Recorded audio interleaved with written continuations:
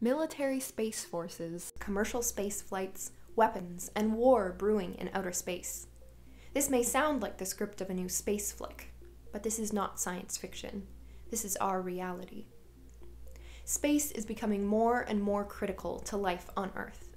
Humans rely on space-based technology for communication, transportation, navigation, and much more.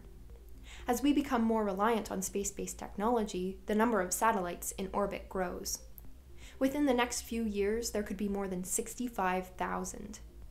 But our ability to access these services may be threatened by new technology and a deteriorating international security environment, leading countries to see space as an appealing target for disruption or even violence. Growing dependency on satellites has spurred greater development and testing of anti-satellite, or ASAT, weaponry. ASAT testing has been going on for decades, but as the number of satellites, and humans, in orbit increases, collisions with resulting space debris become more likely and more dangerous. Debris as small as a paint fleck can significantly damage a satellite.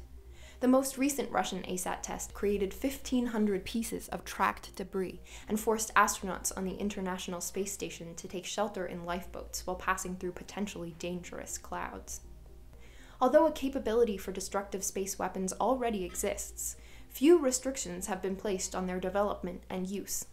But this doesn't mean that outer space is the Wild West or the final frontier.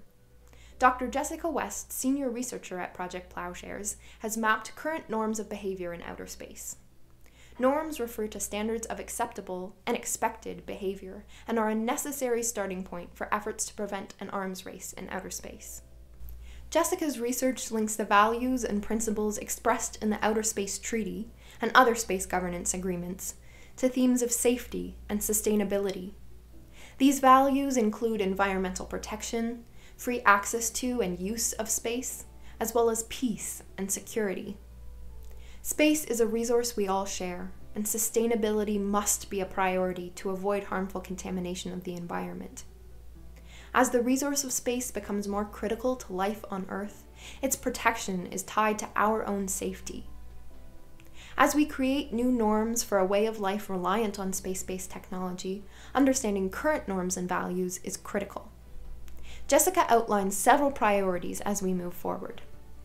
Maintaining existing norms, understanding the limitations of existing governance measures so that we can continue to fill in legal gaps, adopting an inclusive approach to governance that nurtures like-mindedness and positive obligations among actors, and enhancing transparency. The intent of new technology in space is often unclear, making transparency critical. On July 15, 2020, Russia ejected a fast-moving object into orbit near one of its own satellites, without warning or explanation. Was this a test of a possible weapon system? The unusual event sparked considerable concern and debate. Building norms around trust and transparency through better communication and information sharing can help to avoid misunderstandings and reduce the risk of conflict escalation.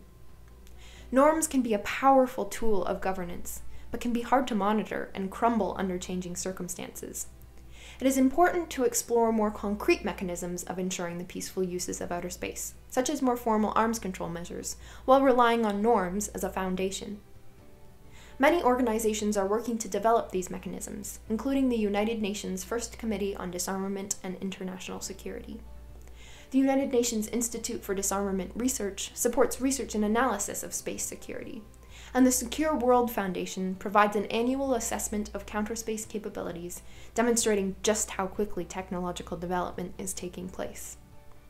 This May, Dr. Jessica West participated in the UN Open-Ended Working Group on Space Threats, and she is currently researching how approaches to arms control here on Earth could be applicable in space.